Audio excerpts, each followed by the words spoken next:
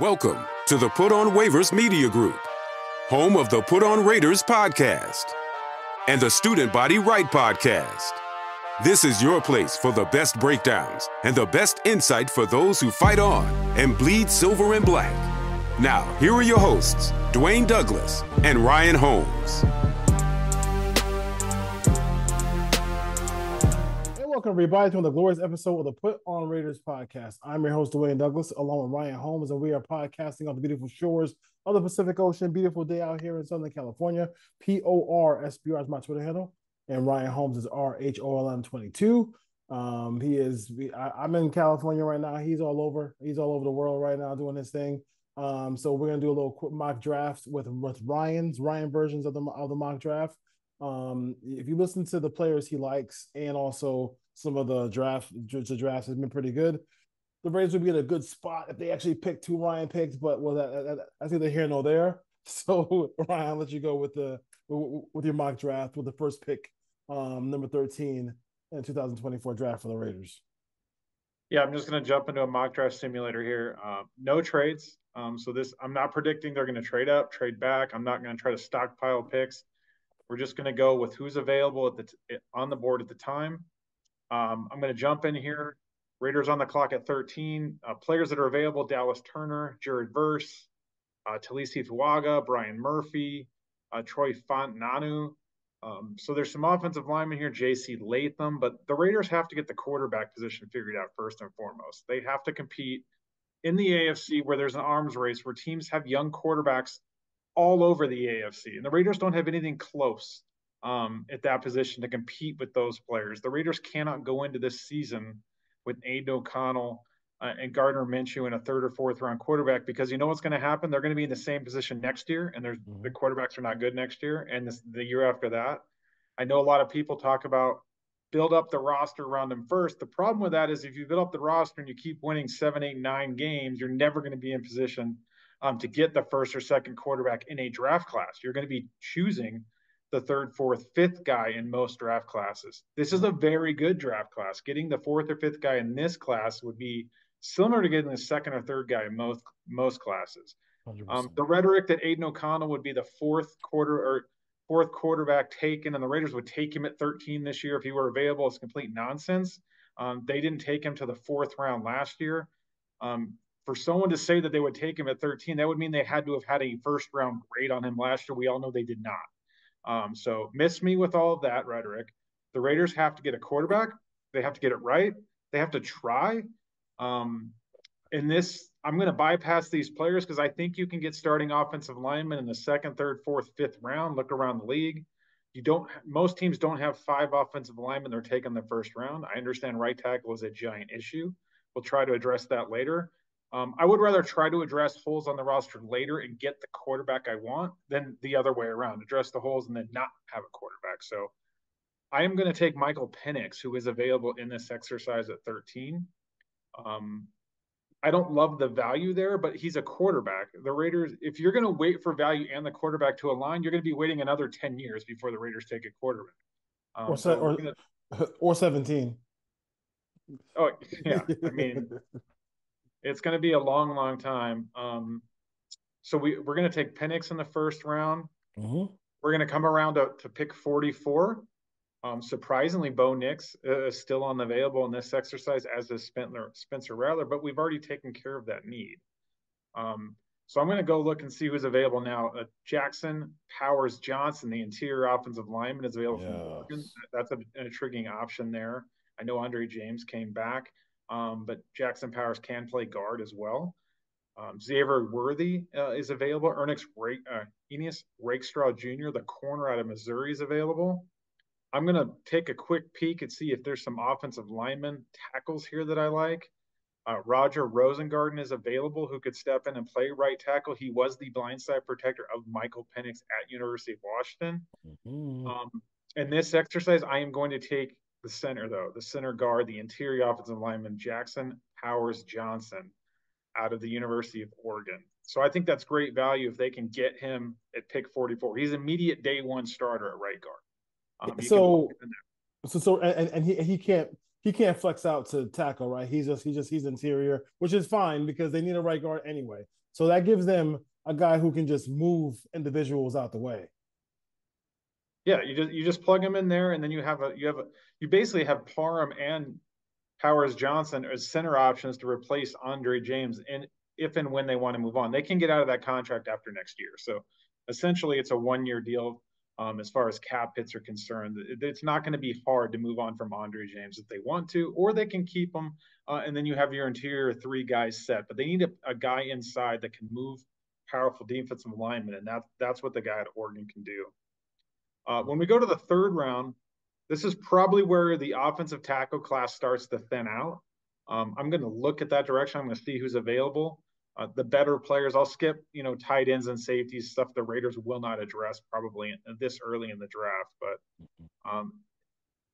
Junior Colson is available out of Michigan. He's a linebacker. Patrick Paul out of Houston. You have Rook or Horohu. I don't even know if we're saying that right. The defensive tackle out of Clemson is intriguing. We want to look at offensive linemen. You still have Blake Fisher, who's a right tackle out of Notre Dame. And in this exercise, again, this is a mock draft. People don't need to jump in the comments and say, well, that player would never be available. But by the luck of the draw, Roger Rosengart is available in this mock draft in the 3rd round for the Raiders, who was, again, the blindside protector for Michael Penix at Washington. So the Raiders were going to pick up him. I'm going to mock him to the Raiders. So in a 3-round mock draft, the Raiders walk away from this with Michael Penix. They get one of the best centers in the draft who can also play guard and a right tackle. I think that's a home run. If the Raiders can walk away from the draft with the quarterback and 2 starting offensive linemen, that's a win in my opinion. And I think that's kind of the way the Raiders have to go, because they didn't do much on offense in the offseason. So especially with offensive line depth, the quarterback is going to be, they have Minshew, they have Aiden O'Connell. None of them are long-term answers at the position. We all know that. You have to be really kind of silly to think that is a long-term answer for you at quarterback. So the whole positions that I saw the Raiders doing in this situation was, I saw the same thing. I saw the same thing where it was this quarterback, offensive line. So you guys who are screaming offensive line, you get your offensive lineman, and you get 2 starters and got the quarterback. And got the quarterback. So I mean, I think that I was more Nix than Penix, but as the exercise has gone on, I have I just feel like his arm talent, like there could be a game the Raiders play, right, where they're doing nothing for 3 quarters, and defense keeps them in the game, and Michael Penix makes 2 throws and they have a lead in the 4th quarter. Like, that's the kind of arm talent he really has, and like nobody who's in house right now for the Raiders has that kind of talent at that quarterback position. No, they don't. I'm not a huge Bo Nix guy. If the Raiders take Bo Nix, obviously, I'll have to warm up to that. I don't think Bo Nix is a quarterback that can carry an offense. He doesn't have that kind of talent to basically, put it on his back in a 2-minute drill, or he's going to be able to score, 30 plus games and 30 plus points in an NFL game. Yeah. I question his accuracy down the field. Just kind of how his footwork, and people that have listened to the show know I've been saying that since, middle of the college football season. I don't love his footwork, and he's very good on throwing the ball behind the line of scrimmage and in the short area. But when he has to drive the ball down the field, he doesn't have the natural arm strength or accuracy to do that consistently that Michael Penix can. And with Michael Penix, you can run play action, you can throw the ball down the field. You're going to need more speed at wide receiver, because we talked about this as well in the fall. You need a track team out there. Yeah. So it's good to have Trey Tucker on the roster, but a player like Jacoby Myers is probably not going to be a long-term fit if you have Michael Penix, because he can't stretch the field and work vertically.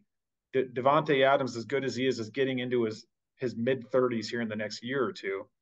So the Raiders are going to have to find speed in the next year or two in the draft or in free agency to kind of build up the outside receivers as Devontae Adams ages, and then he becomes more of that intermediate underneath receiver. So, and then you have Michael Mayer, who as well is not a guy that's going to stretch the field. But the Raiders have to figure out the quarterback this year. And I know there's people out there that are saying, well, we'll just get Shooter Sanders next year.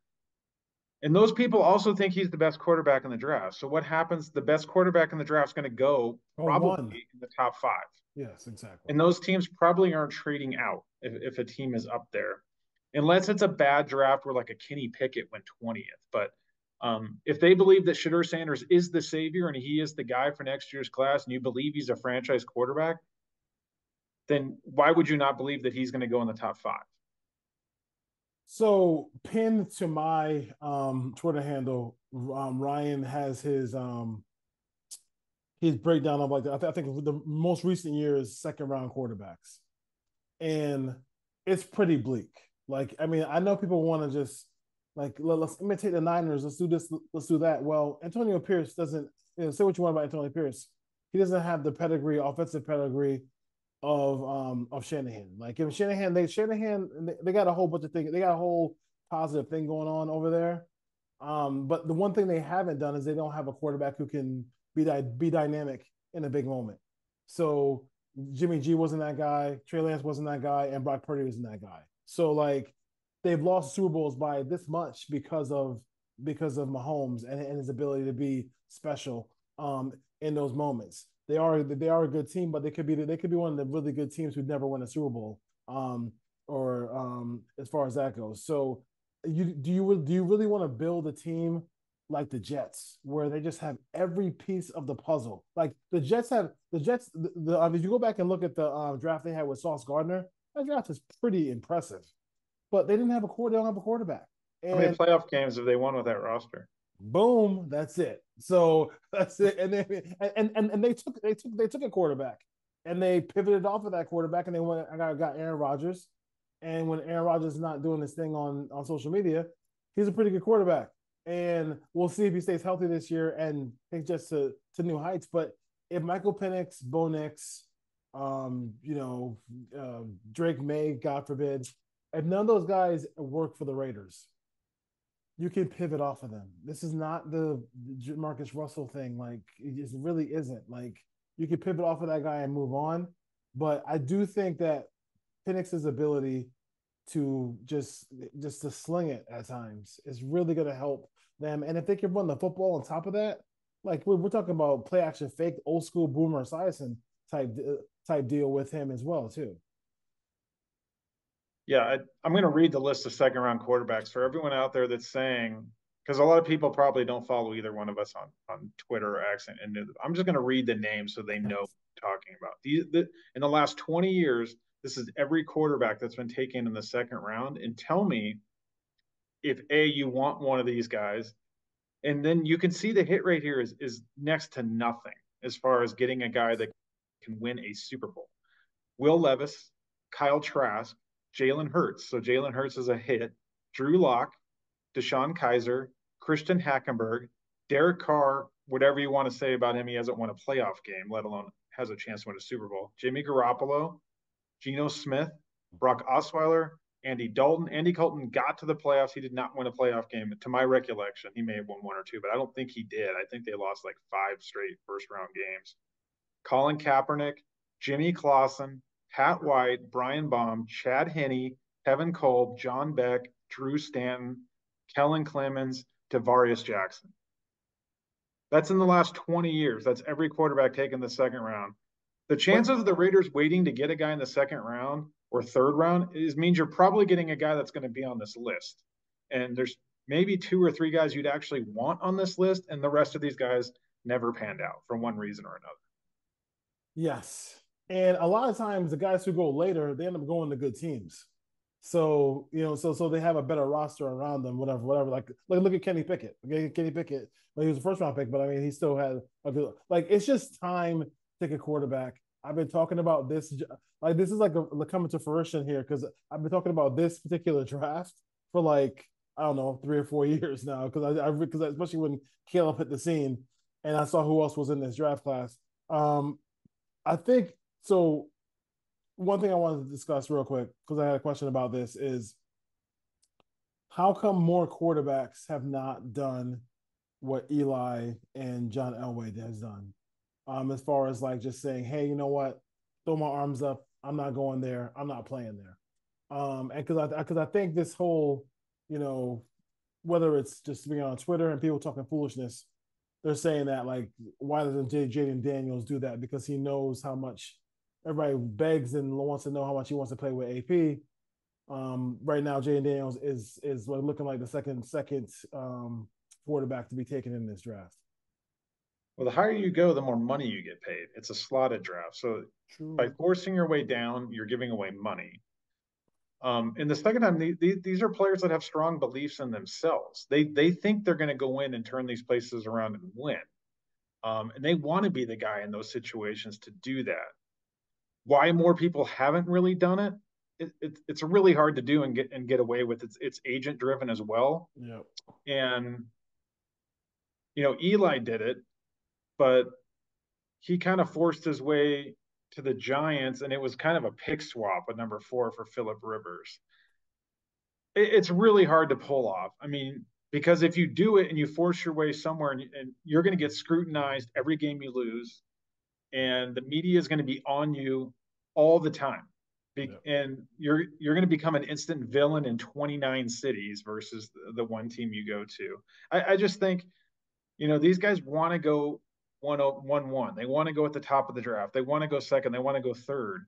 They don't want to go, 14th, 15th, 16th and go later in the draft. All those guys go there. But I just think it's a really hard scenario to basically pave your way to find a landing spot you want.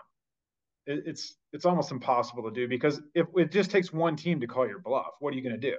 Yeah, like exactly. If Jaden Daniels says, I don't want to play in Washington, I want to play in Vegas, and Washington takes him, what's his recourse? To not sign his contract and not make any money? To sit out the whole year? To go play in the USFL or the UFL or whatever it is now? Yeah, 100%, 100%, 100%. As far as that goes, yeah, I totally agree with you on that. I mean, even people were talking about maybe Caleb Williams doing that, but then Colin Cowherd, who really knows them and talks to them all the time, said that when he spoke to them immediately, he said the first thing they said they said 100% we will go where we are picked. We do not want to be the villains of the National Football League. He's already one of the most hated players in the NFL as it right now, which is like hilarious to me. But it's still, it is what it is. But like, so it's about like, the Raiders did. I'm not sure where they would have gotten drafted. I'm not sure where they would have been as far as the draft goes if they kept Josh McDaniels. Definitely would have been in the top 10. They were 13th now with AP. So, I mean, I think if they lost the Bronco game, they'd have been 8th. Somebody said they'd be 8th or 9th. Somebody said that. Who knows? But it is what it is. You're 13th. Deal with the reality of being 13th and see what happens as far as that goes for them. And they're still in a good position. Lucky for them, there's 6 guys who might go in the first round. And I would not trade back. I'm telling. I mean, like, you got McVay sitting there. You got Pittsburgh sitting there. You got the former offensive coordinator sitting in Seattle. Like, if you go drop back too far, you're gonna end up with no quarterback at all.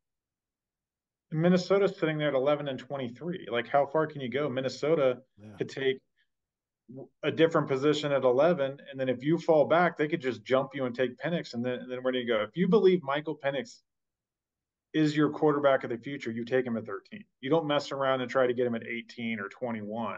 You just do it. If you don't believe he is, and you want to go a different route at quarterback, that's fine. But history tells us that if they don't take one in the first round, they're going to be doing this again very quickly.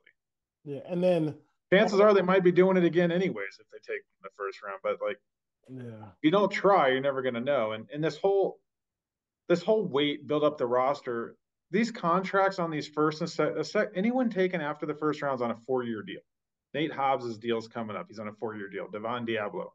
If you hit on some of these later picks, and then you hit on a first round pick or two, within 2 or 3 years, you're going to have to pay all of these guys. Yep. And you need to go the other way. You need to get the quarterback first. The Raiders roster is built up somewhat now. They're in a good position to take on a rookie, but you need to go get the rookie now, and then you can for 2 or 3, 4 years, you can just load up around. Look what Houston's doing. Yeah. And they're not the only team that's done it this way. Look what Miami did around Tua. It hasn't really paid off, but they did it. They're trying. You have to try. At some point, you have to try. The fact that there's Raiders fans sitting around that think that let's just take a guy in the 4th round. Let's go with Aiden O'Connell and try to get to the playoffs. The goal is not to get to the playoffs. The goal is to win the Super Bowl. Because if you get into the playoffs with Aiden O'Connell, unless the defense is really good for 4 weeks in a row, you're not beating those other quarterbacks. No question about it. And I mean, and at least, I mean, at the very least, like, I mean, I think Tua's made the playoffs a couple of times in a row. And then, I mean, like, you gotta, in order to go to the Super Bowl, you gotta make the playoffs. And that hasn't changed. You have to win multiple playoff games. Exactly, no question about it. And the Raiders have not, forget about it, the Raiders have not had 2 consecutive seasons in a row that have been good in a long time. So, and last year wasn't good either. I know everybody wants to say it was a good season. It was they went 8-9. So that's not a good season. Unless you're gonna, that's not a good season. Unless you're Mike Tomlin, he's never done it. Exactly, and unless you're gonna challenge your Tom Cable, Tom Cable. We're not losers anymore. We're not losers anymore. You need to go 9-8 to say that, though. Yeah, exactly. So, it's just time to take them. Like, I mean, don't play games with this anymore. I think it makes no sense whatsoever. I mean, we've overdrafted forever. So, like, this whole, like, you can't reach for a quarterback. The guy has an exceptional arm. He is a good leader. He's dealt with a bunch of adversity, so he's tough. It's not like he's like a guy who's been like, but this has been like a cakewalk for him to get to this point. So go do what you gotta do. I like the fact that, like, in your mock draft, if they're able to get Rosengarten to play right tackle, he knows. I mean, he's been that's his guy from college. So that might even work out even better too. So I don't know. My counter argument to the don't reach for quarterback would be most teams do reach at the quarterback. Like, unless you're picking 1-1 or you're picking at the top, first, second, third, and there's 2 or 3 guys. If you're not taking a quarterback in the top 3, you're probably reaching for them at some point in the first round or second round. Did the Bills reach for Josh Allen? Yeah, at the time, people thought they did. It's easy retrospectively to say what a great move. They went up and got him. Did the Chiefs reach for Patrick Mahomes that year? A lot of people would say yes by trading up and taking him at 10 because a lot of people didn't have him there. Yep. So if you're taking a quarterback outside of the top 2 or 3 in that particular draft, most people are going to say you were reaching. You want to, if you want to see some funny stuff, go back and read what Travis Kelce was saying when they drafted Patrick Mahomes. And it changed just a little bit over the years. Changed a little bit. So it is what it is. They're all suspects until you draft them, and then you find out if they're prospects. Exactly. That's it, Ray. I mean, do you have anything else about the draft that the Raiders? You think the Raider fans should be looking for as far as that goes? I mean, listen, it's here. We know it's right. It's coming. This finally we made it to draft week, and it's a couple of days away. What are your final thoughts about the Raiders drafting here and Tom Telesco in his first go around here with the Raiders? Yeah, if Tom Telesco doesn't address the quarterback position very early in this draft, I'm going to start asking if he has photos of Mark Davis, because how did he get the job if he went in there and didn't sell Mark Davis on the I'm going to go get a quarterback? I will go on record and say if they don't get a quarterback this year, like one of those top 4 or 5 guys, if they end up having to go the Michael Pratt or the Spencer Rattler route, the Tom Telesco will not have a job in 3 years. He will not be the Raider because they won't get a quarterback next year. So he's going to be out of a job if he doesn't figure out how to get one of those guys this year. I won't say as much about Antonio Pierce because I think that he'll be around for a little while as long as he coaches the defense and the defense plays well. But Tom Telesco was brought in to get a quarterback. His job is to walk away from this draft with a quarterback. If he doesn't do that, it's a failure. Yeah. Well said. Raider Nation, the draft is here. I'm gonna be on live. I'm live for that one. I will add this. So again, Sorry to cut you off. I'm going to add this as well. yeah, If the Raiders stay at 13 and they take an offensive lineman, and that offensive lineman turns out to be an average player, if he's just an average right tackle, yeah, that's not worth the risk of not trying to get the quarterback. The only way that works out is if that player becomes a Pro Bowl, multi-year Pro Bowl player right yeah. tackle. If it turns out to be an average offensive lineman and you missed out on the opportunity of trying to get the quarterback, it's a failure as well.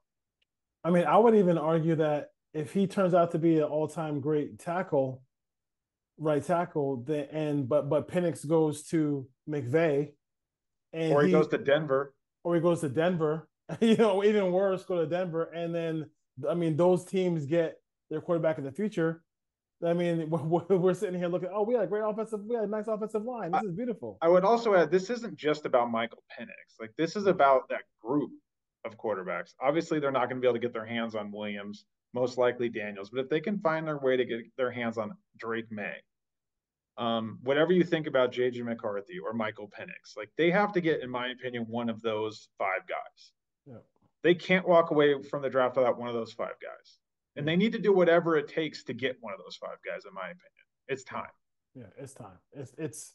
It's beyond time. I would have pulled the trigger. I mean, a couple of years ago, but on guys. How's Connor Cook doing? They took him in the 4th round. How'd that work out? I don't know, but the guy who's picked right behind him is not bad. Dak Prescott. He's not. Yeah. I mean, he's not. He's not. How's Andrew Walter doing? Yeah, he was a 4th rounder. It's funny how people like. It's funny, like people like will bring up all the busts on Twitter, and I'm like, you know what? These teams in the AFC seem to have not done a bad job drafting quarterbacks. Like, I mean, if Tua is on the low side, it's like that's not bad. Like if you I mean that's a pretty good group. I mean, look at the NFC, the AFC East alone has 3 talented quarterbacks right there. So it's just keep taking them until you have one that can compete with number 15 in Kansas City. Ron Wolf compete with number 7 in Buffalo, or compete with number 9, and I believe that's 9 in Cincinnati. Like, those are the guys you're facing. Yeah, you have to beat those guys. Or what's CJ Stroud? Number 7 in Houston. Houston, yeah. I mean, it's just we didn't even name the other 5 guys. They don't have anyone close to being as good as either. Yeah. I mean, Lamar Jackson, he's pretty good too. It's just crazy. It's crazy to me. It's like the argument is. I don't even know how to keep having the argument. I just keep people who are on the same wavelength as us. When we talk on the phone, and I'm like, dude, how could they not see we need a quarterback? And I just don't know, man. Everybody thinks when they get somebody in silver and black, they're the best player in the league. I just don't get it. I just really don't understand. I don't get it. Aiden O'Connell's not a Hall of Famer? No, he's not even. I will say this again. I'll say this again. If Aiden O'Connell was in this draft with this quarterback class, he would not get drafted. And I don't care. I don't know if I go that far, but he's probably somewhere in the same range, 4th, 5th round. To say that he would go in the 1st round in this draft and the Raiders would take him 13 is preposterous. 2nd or 3rd overall. That's tough. All right. Enjoy the drafts. I'll try to be on during the draft. I'll see if who knows where Ryan will be. He'll be somewhere in this. I don't even know right now. I think somewhere in the Midwest. You literally don't even know. That's the funny part about it. Yeah. You literally don't know. So and plans change daily. Exactly. You gotta text immediately. Oh, I gotta be there now. My travel agent isn't happy with me right now. Cancel this, book this, cancel that. Yeah, exactly. All right, have a good time where you're at. Get some barbecue, whatever you do. Raider Nation, the draft is here. The Raiders are going to be on the clock soon. Probably like hour and a half, 2 hours into it. Hopefully they can make the right choice, and the right choice is quarterback. All right, see you, Ryan.